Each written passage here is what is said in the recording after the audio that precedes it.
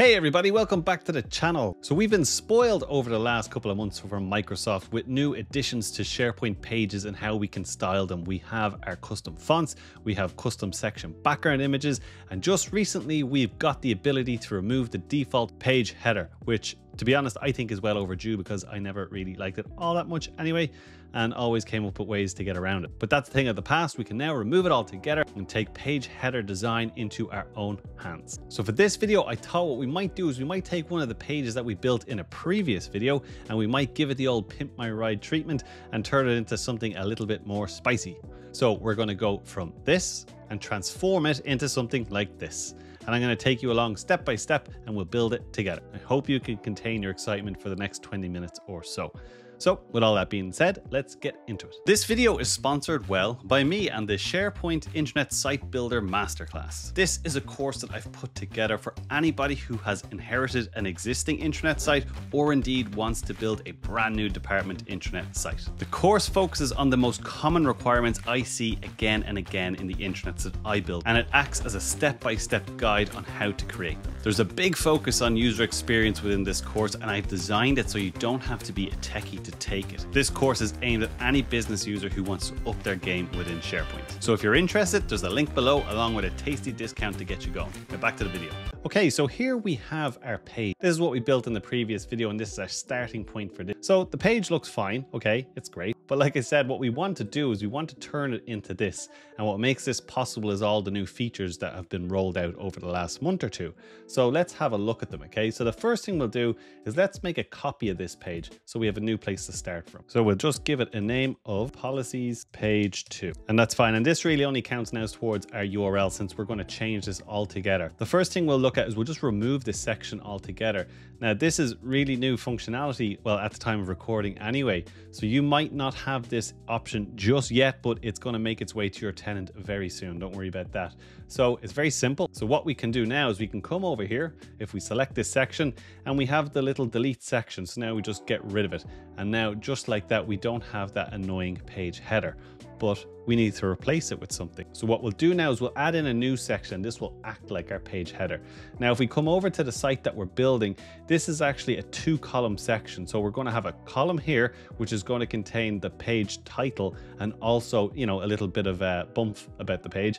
And then on the right-hand side, we've got a nice area here where we can put in an image. Now, the challenge for you is to choose a more inappropriate image than I've chosen. So what we'll do is we'll come over here to add a section and we'll add in 2 columns, okay? And the first thing that we're going to do is we're going to come over here to edit section, and I want to put a background section in here. So I'm going to come over here and I'm going to go to add a background. I'm going to go to stock images and I'm just going to type in abstract, right? Just to give me something that's there in the background. And in my example, I think it was this one. Yeah, it was this image here. So I'm going to select it and I'm going to say insert. Okay, now that comes in and we don't see a whole lot of it at the moment, but that's because we've not added in any content. So we'll address that in a second.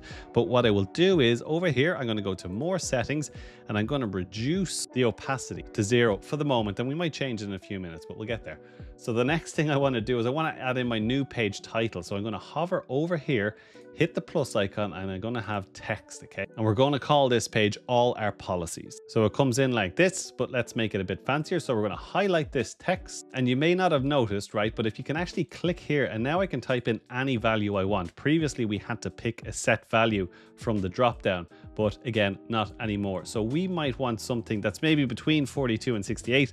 So let's say 56, nice and big like that. Now, if you choose a heading instead of normal text, okay, you're going to get a much stronger bold when we come in here. So I'm going to drop that down again, and I'm going to say 56 because for some reason it changed, and we get this nice strong title here, okay? So I'll drop that down again, and then I will go to my normal text, but we'll set it to 18, and we'll just copy in my snappy little intro and we'll paste it in here. And then what we want to do is I'm going to add an image in over here. So I'm going to say add an image web part, put it in here. So I'm going to choose an image, and I've got this image prepared, which is a guy chilling out that looks something like this. Now, these illustrations and things like that, you can get these online in many different places. I actually got these images from a site called ls.graphics, I believe it's called. It's a subscription kind of thing. You can sign up and get some assets that are handy to have lying around. So I'm going to say upload. I'm going to add the image, and now we have our guy chilling on top of the background. So now what I might do is I might just bring this text down a little bit so it's more in line with our fella chilling here, okay? So I'm going to go to add web part, and I'm going to put in a spacer web part.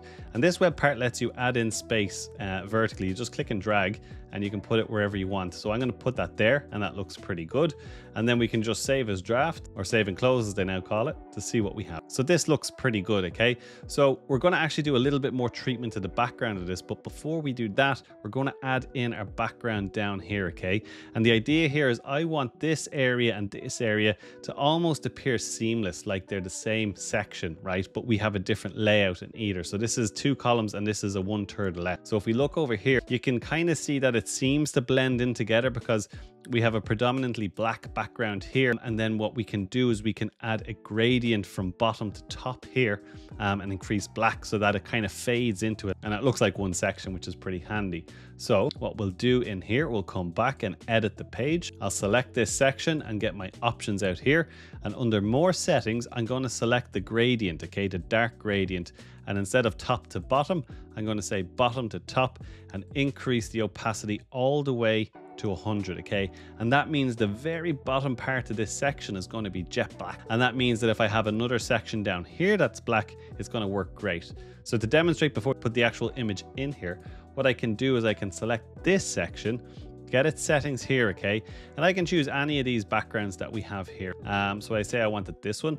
And if I want this just to be black, select the color overlay as black and increase that all the way up. And if I save that, you see here that it's kind of seamless, right? And you could leave it at this if you wanted to, but I think this is a nice effect. So you can basically choose any background image you want for the top part, okay? And as long as you do a gradient bottom to top of black and 100% opacity, it means if you have a black section down here, they're going to blend together really nice. But we're going to take it a step further and we're going to add in our custom background here that's black that has more characters in this style. So you know me, I love playing in Figma, so let's go over to Figma. So this is the background I created in Figma. Now I've been playing around with different size images and things like that, and for me, I'm finding a sweet spot is in and around a frame with a width of 6120 and a height of 1540. It seems to work pretty nice. So if you want to do something like this from scratch yourself, all you do is you come down here and create a frame, drag it to anywhere you want, and then just type those dimensions into the width and height. So for our width, we want 6120 and our height is going to be 1540. And then what we can do is we can change the fill, okay? We can change that to black. So drag this all the way down here. And now you can kind of put any image you want in here on top of it, okay? So again, I have my character images from LS Graphics. All I do is get the file and I drag it on top and position. So for me, I have these images here. I'm just going to select them all and I'm going to drag them in here and they come in huge. So all we do is we select each of them and we pull them down and make them smaller, something to suit. So we can have this guy who's over here, we can have this girl who's here, this girl who's over here, and then this guy who's over here. So, you know, look, you're not going to use this exact same thing, so I won't spend too much time on it, but just know that's how I did it, and you can do the exact same. So when you're happy, you select your frame, and then you click export and export frame, and save it as whatever you want, wherever you want, so that you can upload it to SharePoint. So once we've done that, we can come back into SharePoint and add it to our section. So back in here, we're going to put the page back into edit mode, select our section, hit the edit, and now we're going to say change background. And there's a couple of tips with this. So I'll say section background 2, upload, that's the one we created, say add image. So it comes in here like this, and by default there's some settings applied to it, right? So if we say more settings in here, okay, what we have is they have a gradient applied to it already. So we could drop that right down, right? But you're going to lose, well, depending on what image you create, right, you're going to lose some of the contrast here, and this is going to be hard to read. So what we can do is we can actually put in the gradient again, and we can go from top to bottom or bottom to top. I'm going to say bottom to top, and I'm going to increase this all the way, and I'll actually take this out of here. And now we have the gradient in here, which makes it a bit more usable.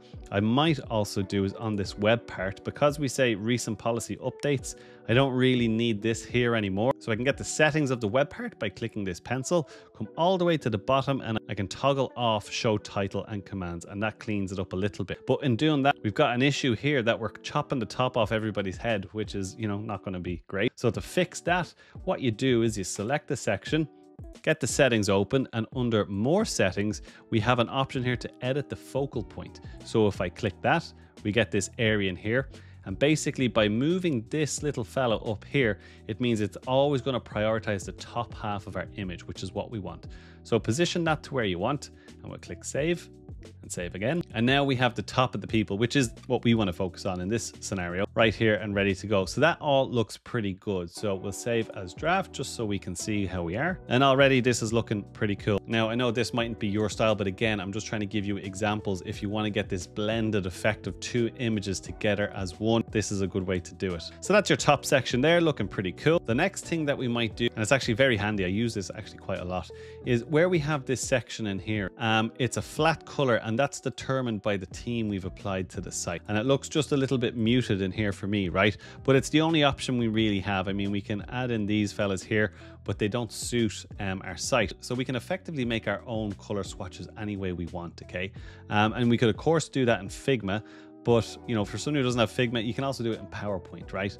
So what we'll do is I'll open a blank PowerPoint presentation, get rid of all of this nonsense in here. And what we'll do is we're going to insert a rectangle, okay? So go to shapes, we're going to select our square or rectangle. And basically this is just us creating another color swatch. So when we have this in here, you're going to right click on it and you're going to go to format shape. And that's going to give you these options over here. So what we'll do is we'll click the line drop down and we're going to say we don't want the line. And now for fill, to create something a bit more interesting, I'm going to say gradient fill. I'm going to change the type to radial. And I'm going to remove some of these fellas by just dragging them off, okay? So now we have a simple gradient left to right. And now I'm just going to change these colors. So you just select the color, okay, whichever side you want to work with first, click the bucket drop down and go to more colors. And now you can type in the hex value of the different sides of the gradient that you want. So for me, I'm going to set the first one as this color here, click OK. And then I'm going to set the other one to this color here. And that gives me this nice strong gradient, okay? So then all you have to do, when you have your color swatch, it could just be a flat color or a gradient or basically anything you want, right? What you're going to do is you're going to right click on it and you're going to say save as picture. And I'm going to call this gradient background 2. So then you come back into your site and again select this section here and we're going to say add a background and we're going to upload our gradient background too. Now it doesn't matter the size of the rectangle you created in PowerPoint, okay? That doesn't matter. You just want to basically create a block of color or gradient, whatever suits you. So select it, click upload, click add image, and we get it in here like this, and it looks, it's a bit underwhelming, right? So more settings and then drop the opacity right down. And now because we have it as scale to fit, it's going to basically stretch that color block as much as it needs to fill up the space. Now, a tip with this, right, when you put it in here, okay, if you chose this and the text color, the contrast wasn't right, you can basically have this text as black or as white. And the way to change that is by choosing the overlay color. So if we have the overlay color set to white, which we do at the moment, we'll get black text, okay? But we're not going to see any of the gradient overlay because we've got it set to 0. But if I want this text to be white, what I do is I set this to black. Okay, now there's no noticeable change in the background because the opacity is 0, but we do get the ability to change the text. And then you can do things like, well, we could make this a heading, right? So we get the stronger bold color, bring it up to 56 or something like that. And this bit in here, what we'll do is we'll actually bring it up and bring it down. And we want to change this not from a heading, right? So this needs to be just normal text because we don't want that heavy, strong color, but we might increase the font size to 18. And then we can grab the whole lot of it, Command A or Control A, and center it. And then we have something that looks and feels a lot nicer. So then what we want to do is we're going to publish our page. And there we have it. We've taken that existing page and turned it into something a bit nicer and spicier. So a couple of tips there that I found really helped me with this, especially changing the text color on the backgrounds and having those layers kind of seamlessly come together really helps to build these pages out and make them a lot more engaging, particularly when, you know, we go back to what we used to have available to us, which was something like this. We're now able to get a lot more bold and a lot more engaging with something like this. And just for another quick example, if this style isn't to your liking, you can use this in a few other ways. So if we wanted to make this more of an outdoorsy theme, again, we could just edit the page, come in here and we'll change the background. And this is where we can blend two separate images together and make it look like one scene. So I'm going to say change background. So come to stock images and I might look for something that is, say, a mountain at night. And I can come in here and I can pick any of these. We could say pick this image, for example. stick it in. And again, what we'll do is do our trick of the gradient of the bottom to top, increase that to 100. And then we can get rid of this fella because that doesn't really work anymore. So I'll select the image and I'll say browse images, stock images, and I might look for something like adventure. And we might pick this person who looks like they're staring off into the policies in the distance. And what we can do is something cool. We can select the image and we can come over here to shape and pick something like pebble, which gives us this little nice effect. And then we can come down here, okay? Now this image doesn't work anymore, so we're gonna say change background. In stock images, we might look for something that's like a tent, and we might pick something like this image here. So we'll say insert. So now we've got these two scenes. We'll just change the way we have the background on this, where we will go with our overlay color, and we'll go top to bottom this time and increase that to 100. So we still have this black border between the both of them. And then to polish it off, we'll come down to this section because the pink is a little bit in your face now. And we'll go to background ideas, and we might just choose one of the options we have in here, such as maybe this fella. And we can come to more settings, choose the black overlay and increase that till it blends a little nicer.